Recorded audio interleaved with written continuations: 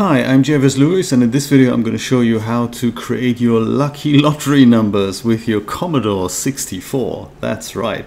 The little guy is really good at generating random numbers, and I've shown you in how to create random YouTube URLs, how to use the randomizer. Just a quick refresh, here's how we use that.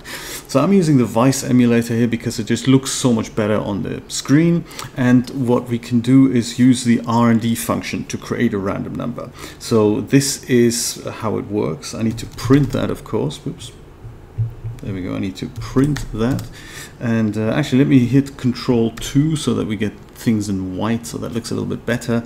And I'm also pressing the Shift and Commodore keys together so that we get the lowercase letters. I just think it just it's a better reading experience there for me. So if we print R&D of say 1 or 0 or any value really, then we get something like this. And if we go and print that again, we get something else. And no matter how many times we print that, we don't really, or we shouldn't really get the same number as in the floating point number. This is not quite a number that we're looking for, especially not for lottery numbers. So what we need to do there is we need to multiply that with something else. So if we wanted to say have 6 out of 49, then we'd multiply this by 49, and then we'd get a random number between, well, 0 and 48, but it's never going to be 0 and it's never going to be exactly 48 either. So for that to happen, we're going to add an integer function to that. So we'll go print int R&D of 1 times 49. And if we do that, we get an integer number. But the thing is, we may end up with the number 0 here because the integer function doesn't work the way you'd expect it. So if I just print an integer number of say 2.1, then we would expect that to be 2 coming out of an integer function, but so hence round it down. But if I were to say print the integer of 2.9, I would expect there to be a 3 now coming out, but that's not how it works in Commodore Basic because it's all a little bit different, isn't it? So it's always rounding it down, or to be really accurate, the integer function is actually more like a modulus function. So it gives you the modulus of a number, which is the first part of a floating point number, and the last part is the mantis, or the mantissa rather. But anyway, in order to build our lucky lottery generator, we need to add a 1 to this thing here, because otherwise we may end up with a 0.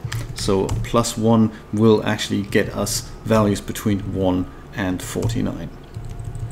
So knowing that, we would just start writing a little program. In line 10 we would seed our random number generator with the -ti, just a throwaway value so that it's initialized differently every time we run the program. And in line 20, because we only need 6 numbers, we don't need to worry about dimensioning the array. We're just going to go for it and say for I equals 1 to 6, because we need to have that 6 times, or however many numbers you want to draw out of a pool. In line 30, we're going to create a random number just with the formula that we had there at the top. So integer number of R&D, say 1, times 49. So this is the regular German Saturday lottery, being drawn every Saturday since, I don't know, 1954 or whatever. And that's 6 out of 49. That's the kind of lottery I'm simulating here. So that's that. And in line 40, we're just going to populate an array. So let's say our array is called n, and n has 6 slots. So ni will be rn, and in line 50 we'll go for next. In line 100, I'm just going to start printing things out. So I'm going to start with a print statement so that we have just a bit of space there, and then I'm going to go for another loop, also I equals 1 to 6. I is just a throwaway kind of counter thing, and we're going to print ni with the semicolon at the end so that everything gets printed on the same line. In line 130 we go next, and in line 199 we are going to end the program. Actually, in line 140, I'm also going to print it so that it's nice and spaced out. So let's see what happens here. Looks like it's working just fine. So we've got 6 numbers. They're not sorted. We're going to talk about that in another video. But if I run this again, random numbers every time. So far, so good.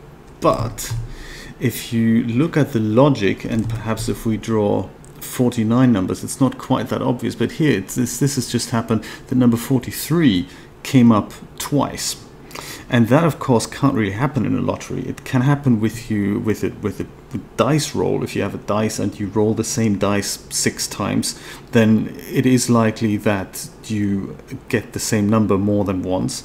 But in the lottery, that's not how it works, because you've got a pool of numbers, and if you withdraw the number 43 from the pool, then the 43 can't come up again. And it looks like we've just had that happen. It's one of those things because our program has a little bit of a flawed logic to it, because it literally just generates 6 exactly random numbers, and hence it is very possible that the one number comes up more than once. In order to remedy that, we need a second loop in there, and we need to rewrite our program. So basically what we need to do is, if a random number is thrown, then we need to compare that to every number that's been thrown previously, and we're going to check, is it the same number? And if that's the case, then discard that random number and throw another random number out so that no numbers are repeated. And the way we do that is, well, with another loop. Let's see here. Line 10, 20 and 30 we can leave, and in line 40 things are going to change. So in line 30 we're going to generate that random number. In line 20 we have our first loop. In line 40 we're going to start another loop, and we'll use j for j equals 1 to I. So however many times we've been through the first loop, we're going to go through our second loop that many times. In line 50 we're going to basically ask, is the random number that's just come up in line 30, is that the same as in our array? So if nj equals rn, then head back over and give us another random number, so go to 30. In line 60 we're going to end that loop. In line 70 we're going to give the random number to our array, so ni equals rn. And in line 80 we're going to start looping through our first loop again. Does that make sense? Let's see if it works first. Looks like nothing's changed, but at the same time it also looks like none of the numbers have come up twice.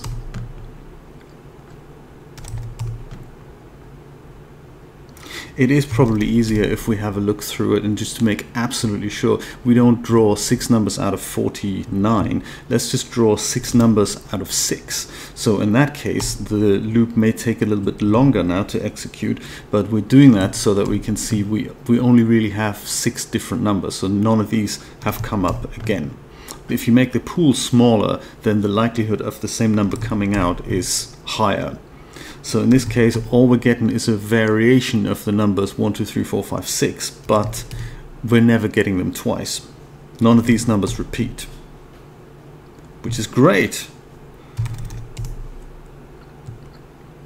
So to amend that to your local lottery, make sure you put the amount of numbers, the size of your pool needs to go here. You can even ask that with an input and ask how large the pool is and how many numbers you want to draw out of that pool. You can amend this listing so that it becomes a second pool, so that you have, I don't know, 5 numbers out of the numbers 1 to 50, and then another 1 number out of a pool of 10 or something. I'll leave that up to you, because there's so many variations of lotteries here.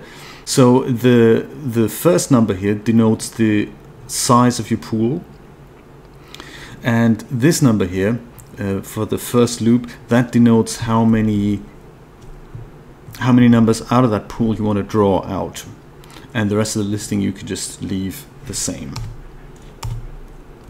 there we go. That was it. I hope this was helpful. I hope you find that entertaining and you can make your own little lottery listings with the Commodore. If you would like to see how to sort these numbers as they come out, then watch my next video in which we're going to do exactly that, sorting an array on the Commodore 64. Thank you for watching. If you like this video, then please share it with friends, family and total strangers. Give me a thumbs up. Head over to my Patreon campaign if you want to give me something a little bit, like throw a bit of cash my way, put it into the hat because I'm that street performer, you know. And don't forget to subscribe to my channel. I will see you next time. Take care. Bye-bye.